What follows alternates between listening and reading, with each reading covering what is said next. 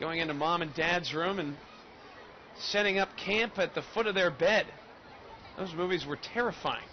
Here's Andrew Velazquez now, the Biscuits leadoff hitter, and he takes strike one. I said Fried hasn't allowed a base runner, and that's not true. He hasn't allowed a hit, but he did plunk Andrew Velazquez back in the first inning.